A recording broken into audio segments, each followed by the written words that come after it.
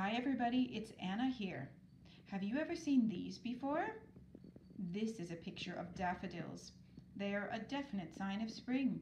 You may have seen them outside or you may have seen them in the shops. They're a sign that spring is here and also that they're a sign of Easter. This is A. Milne. He's a writer and a poet, and he's most well known for his books called Winnie the Pooh. One of his more famous poems is called Daffadowndilly, and it's written about a daffodil. We're going to read it together, and then later I'll add a video with the actions that we can use as we perform this lovely but short poem. She wore her yellow sunbonnet.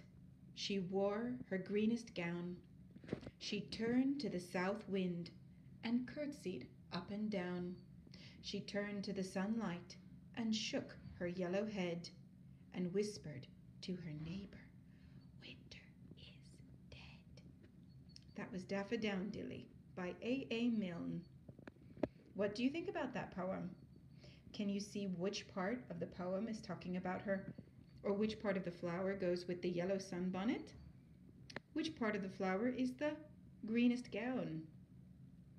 What do you think makes the flower curtsy up and down?